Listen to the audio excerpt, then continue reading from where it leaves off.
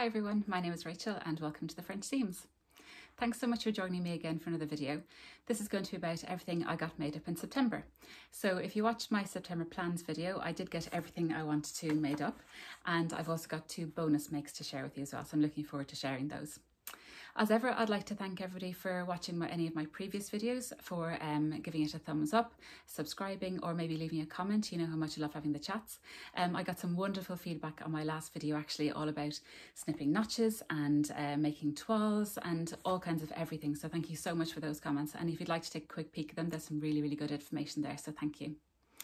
So September was a good month, a definite back to school vibe. I also got my hair done for the first time since February 2020, so I'm back to being a blonde. I couldn't believe it when I ended up being a brunette. I hadn't seen that hair colour since about 1992. But anyway, so it was a lovely month, and now we're into October, which I love because it's Halloween and fall and autumn, which I really, really enjoy. So without further ado, I'll get started on my first make. And this is my first make. This is the True Bias Roscoe blouse, which I've wanted to make for a long, long time, and I'm so pleased with how it came out. This fabric is from Andrea at Beyond the Pink Door, and I just fell in love with it as soon as I saw it on the site when I was doing a mad dash to buy some more fabric for my Davenport dress, which you might have seen in my last video. So it's super pretty, a lovely viscose in this gorgeous kind of burnt orange colour with little blue accents, and it's got little gold flecks in it as well. I was watching Lauren's video from Guthrie Ghani, and she had a few items of fabric with the same kind of accents, and she referred to them as metallic dobbies. So who am I to argue? So from now on they're called metallic dobbies. So I'm super happy with how this blouse came out. I'm just wearing a little ready to wear top under it for modesty. As I say, I've had this in my stash for a long time, and I was really keen to get it going, and I thought this fabric would be perfect with the drape that it has, and also with the beautiful gathering all the way around the neckline. So going on my measurements, my chest measurements fall into a size 8, and then my hips are more around kind of 12 to 14.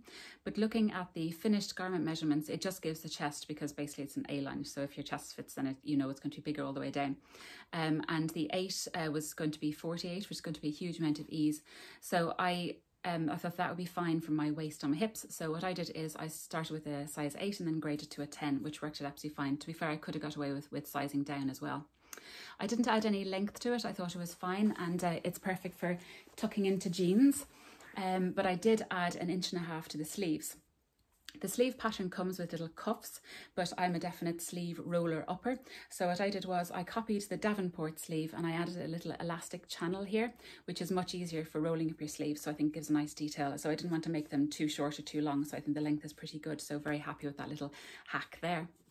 It's got beautiful details. It's a raglan top, and it's got lovely bias binding all the way along the neckline in a little necktie. The neckties are separate to the bias binding, so much like the sagebrush top, it has bias binding all the way along, and that becomes the necktie. So if I was making this, I just do bias binding for the whole thing to save myself the hassle of adding in a separate necktie, if that makes sense. But I think it's a really, really pretty detail. It looks nice opened as well when you open the bow as well. It was just a really enjoyable top to make. I just look at my notes here to see if there's anything else I need to add. I don't think so. I think that was it. So it came together really, really quickly. As I say, I left off the cuffs, which might have added a little bit of work, but I think the elastic channel works really, really well, and I just top stitched those.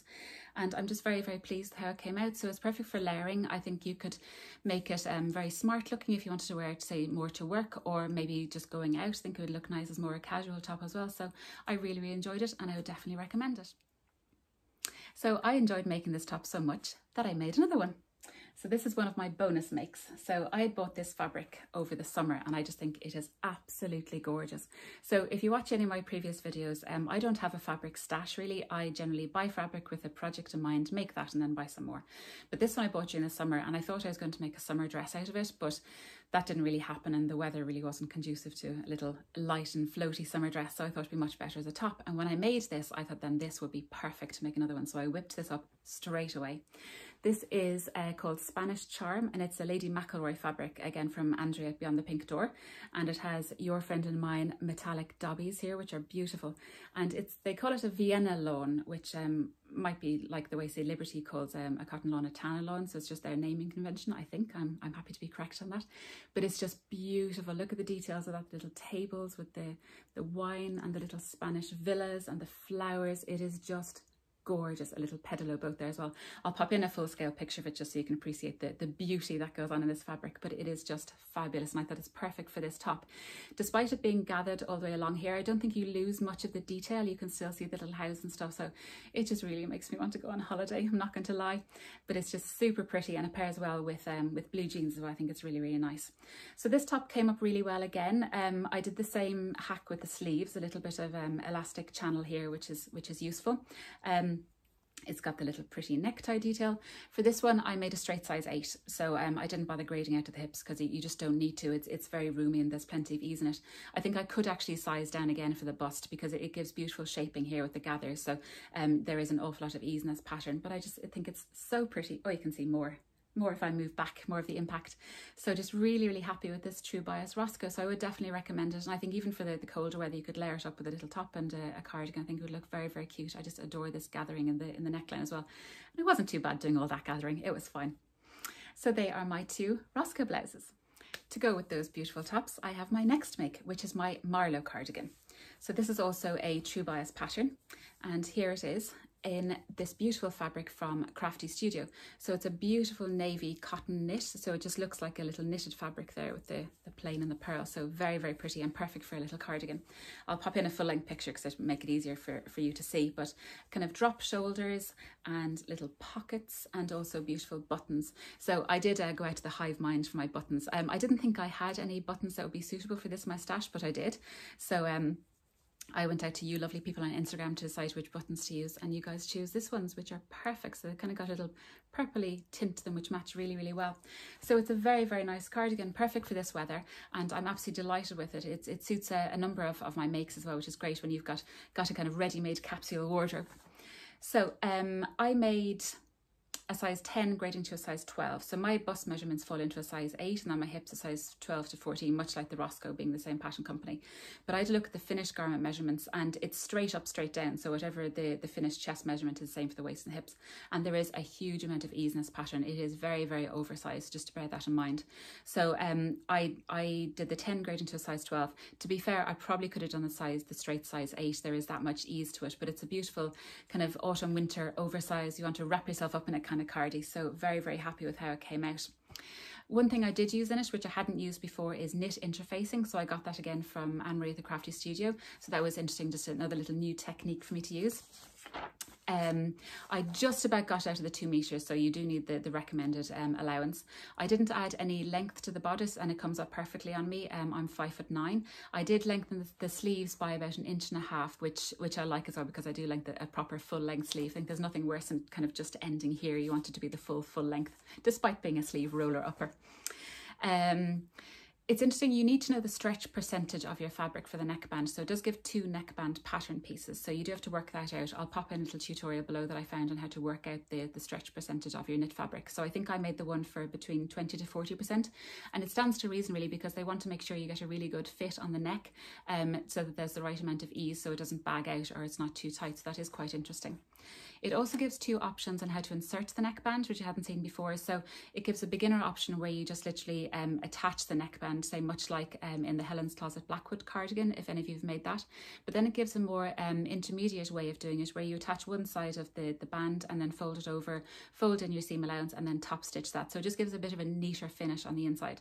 So I did try the intermediate version, and there was a little bit of unpicking, a little bit of swearing, but I think it gives a lovely finish on the inside. You can't see any of the stitching, much like you would if you just overlocked the inside here, and at the end it gives a very neat and crisp point there. So it's just interesting that it does give the 2 options. I think it's great to have both, so it includes both beginner sewists and also those with a little bit more experience. The button placement, it does give button placement pattern pieces for each size, which personally I think is a little bit of overkill, because mostly pattern companies just put where the suggested button placement, but I got the pattern printed on A0, which is great because it's quite a large pattern from Crafty Studio as well, I should add. And I just think it was a bit of a waste of paper to have them printed for each size range. So just something to be aware of. If you are printing this on A4 at home, you might be able to leave off a good few pages which might help you in your assembly. So they recommend that you use a gather stitch for your pockets to give a nice curve, and that actually worked out very, very well, because sometimes I'm a bit nervous about doing knit pockets. I think my stitching goes terribly wobbly, and I think it just looks a bit funny, but they went in very, very nicely. And pockets in a cardi like this are fantastic because you can put all your treasures in there. So I was very, very happy with how this came out overall, and it's just a lovely kind of snuggly cardigan. I would love to make more in different colours. I think Anne-Marie has a couple more colours of this fabric, so I might have to take a quick look and treat myself. But oh, and it's got little cuffs here as well, so it's beautifully done. And I think you could do a lot of it on your overlocker if you have one. Again, you don't need to if you don't have one, that's absolutely fine. But I think it's a very, very nice cardigan. So here it is in all its glory. There you go, and you'll be able to see better pictures when I insert them. There we go. So that is my third make. Next, on to my more seasonally inappropriate make. This is the Fibre Mood Lola, and I got this fabric from Vibes and Scribes. It's a beautiful yarn dyed linen in bottle green. So I was shopping with my mum before, and we were in the clothing department, and there was a little girl's dress in gingham with a frill, and I just thought it was super cute, so I really wanted to recreate it. So I'd bought this pattern last summer and just never got around to making it, and I had seen pictures of it, and I just think it's so pretty. So it has a little frill all the way along the front. It's got bust darts. Then at the back it's gathered into a little bow, and the back here is fully bagged out, and then it's gathered here with a little bit of elastic, and the frills go all the way into the seam at the back. So I'm very, very happy with how this came out. It's a beautiful summer top. It might go into the wardrobe now until early next year, but I'm just delighted with how it came out. So this was my first attempt at a Fibre Mood pattern, and I'm not going to lie, there were some challenges, but I think they were all my fault, not the pattern. The size chart, it gives all the information in centimetres, which my brain doesn't work at, so I had to convert them. So my bust fell into a size 12, and then my hips fell into a size 16. However, if you look at the finished garment measurements, I didn't think there was going to be enough ease on the bust at all. So I ended up tracing out a size 14 grading to an 18 in the hips. I also lengthened the bodice by 2 inches, which came up perfectly actually, and it's a perfect length on me. I didn't even show the end of it there. There's the hem. The only confusion came then in that on the size chart it gives sizes 4 to 30, but then on the pattern pieces it gives size 32 to 46. So you have to do the conversion, which isn't a big deal, but when you're cutting out late at night it's a bit confusing. So I ended up making a size 42 grading to a 46. On Fibre Mood patterns, they do include the seam allowance on the pattern piece. However, if you're grading between sizes, that means you have 6 lines still on your pattern piece, because you've got the dotted lines for, say, my size 14, 16 and 18.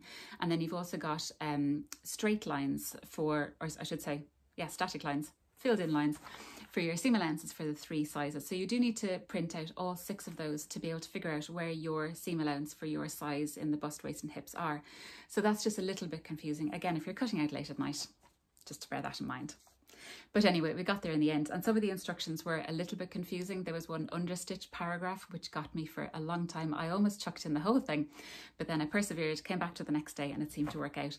And in the comments on my previous video, I think Fibre Mood do have sew-alongs, and they also might have more detailed instructions online. I didn't buy the magazine last year, I just bought this as a standalone pattern, so I'm wondering, are there better instructions online? So if you are making a Fibre Mood pattern, it could also be worthwhile checking out if there's any sew-alongs, because I think I really need it on some of the aspects of this. The back has this elastic gathering here, which is really pretty, and it gives the suggested length of it. But like my Davenport dress and the neckline, you don't know how big or small it is until you've attached the whole thing and understitched everything. So I think if I did make this in future, I would just tighten that ever so slightly, as it's a little bit baggy at the back.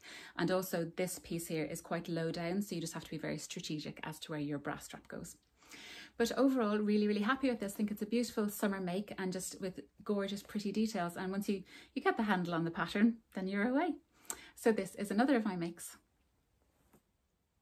So my last bonus make are these little tiny t-shirts. So Andrea from Beyond the Pink Door has recently started doing more children's fabric. And when I saw these little trucks and diggers, I just fell in love with them and knew of my little boys and they would love them. So I made them little matching t-shirts. So this is the smallest little one, and I finished them with little rosy cheeks labels made by Mummy. This is the Waves and Wild Eclipse tee, which I have made for my little boy before in Ice Lolly fabric, if you saw my last video. So I just think it would match this fabric perfectly, and they look super cute. I also got the grey ribbing from Andrea as well. She helped with the colour matching, which works out perfectly. So this one I made in a 6 months to 12 months, which fits perfectly. And then this one is an age 4 for my little boy. He's almost 3. But I've done really, really deep hems on both of them, so hopefully they'll get a bit of use out of them. But they are just super cute. It's a wonderful pattern. It goes up to size 12, I believe, or age 12, I should say. So I'll get an awful lot of use out of it. And it does come with short sleeve options and a little hood option as well, which is really handy. So it's a great basic pattern to have. So super pleased with those. So I didn't show you this fabric on my last video because I didn't have it. I bought it mid-month, and when I saw it, I just had to get it. Diggers and trucks. I mean, what could be better? So that is my last little bonus make. So I'll just grab my final make now and show you. And here they are. These are the Nina Lee Portobello trousers, and I've dropped my notes. Here we go. So Nina Lee Portobello trousers, and I just love these. So according to my measurements, I made a size 14, straight 14, that matched my waist and my hip measurements. And then they say that you really should go by your waist measurement because there's so much ease in the hips, which is correct because they've got the most beautiful pleats at the front, and then also darts at the back, so it gives a very, very nice shape. I did have to take them in ever so slightly afterwards. They still were a little bit big, so I just took in the waistband, and that seemed to work out well. They've also got lovely deep pockets, and they're all understitched, and they don't seem to stick out at all, which is great. I did line it just because of the nature of the fabric. I should say, sorry, this is twill wool from Anne-Marie at the Crafty Studio. I believe it's a dead stock fabric, but it's just gorgeous. So what I did for the lining was I basically made another pair of trousers effectively and just cut them off, I think around knee length, overlocked them, and then inserted them into the trousers. And it does get you to hand stitch the waistband down. So when I was doing that, I just tacked in the lining as well, and then just hand stitched it into the zip at the back. It does recommend an invisible zip. I didn't have an invisible zip, so my zip is very, very visible, but at least it is navy, so I think it matches in quite well. And I've got a lovely shell button here to finish it off at the back. So just really happy with these. I did end up using just over 1 inch seam allowance for the centre seam and for the crotch because I just thought they were a little bit baggy. I didn't add any extra length to the rise or anything, but I just thought they were a little bit baggy and a bit loose. And then at the end of them, I just overlocked the bottom and just turned it up once. So in the pattern, it says you should turn under by 1.5 centimeters and then a further 3 centimeters. So I just basically did a 1/4 inch. So just to give you an idea, I'm 5'9", so effectively I should have added maybe 5 centimeters if I was making this again to allow me to do that turn under for the hem. I just figured that in this quite heavy fabric I didn't need that extra bit of weight, so that's how they came out, and they fit really well, and they hang really well. They're not tapered at all, which would have interfered with the hem, but they just go straight up, straight down, giving definite Oxford bag vibes, which I really, really enjoy. They're just gorgeous trousers. I'm so happy with them. I was strutting around in the house with them, and I wear them with my nice boots, and they look really well. I think they'll be lovely. On my October plans video, see that I'm planning a little top, which I think would look perfect with these as well. Trying to see, do I need to add anything else to the comment about that? I don't think so, no. I'm just very, very happy with how these came out, and these are my first pair of trouser. I have made pyjama bottoms, but I don't think that really counts with the amount of ease and the simplicity of a pyjama bottom. But for actual trousers, I'm really happy with how these came out. I would love to make them in a slightly lighter fabric, maybe for spring, summer next year. I think they'd look really, really pretty. But I'm just so pleased how these came out. And I was trying to replicate a pair of wool trousers I had years ago, and I've definitely achieved that, so I'm absolutely delighted. So I shall be making more Nina Lee patterns in future. So there are all my makes for September. So I really enjoyed making all of those. I hope you enjoyed seeing what I had made. I will come back to you soon with my October plans. But in the meantime, if you enjoyed this video, please give it a thumbs up, and also please consider subscribing. I'd really appreciate it. Also, if you'd like to leave a comment below, that would be great. You know how much I love having the chats. And I hope you're all well. I hope you're all safe. And I hope you all have a lovely October, and I'll see you all very soon. Bye.